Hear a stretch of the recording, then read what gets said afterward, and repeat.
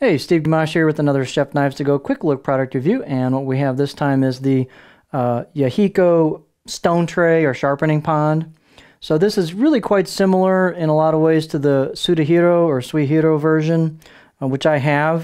They're basically identical sizes, and you can see mine's quite well used. One of the advantages is the color. So this color you've got will hide the various stone marks as over time. You just get these stone marks and wear marks in there. So this will help hide that and look a little bit cleaner as you go. It feels like the material is even a little bit softer and might stick to the counter even better than the other version does.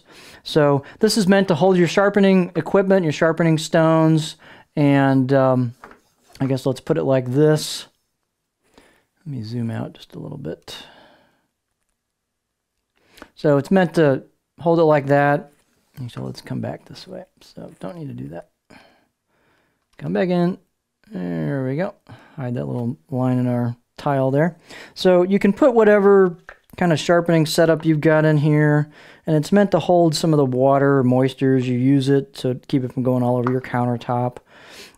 So you can put whatever particular kind of setup you've got inside there, and it will kind of keep that mess from getting all over the countertop.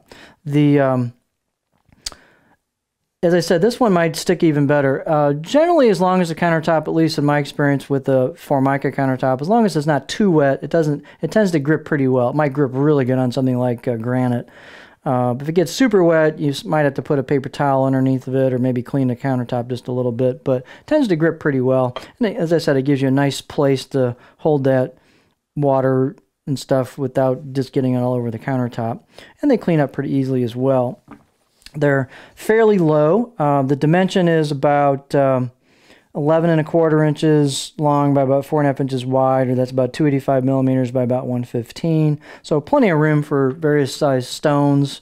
If you got a taller stone, you can just set it right on there. Thinner stone, you could put it on some stone holders. So you can just go right on there if you want to do that. It just depends on particular setup that you've got.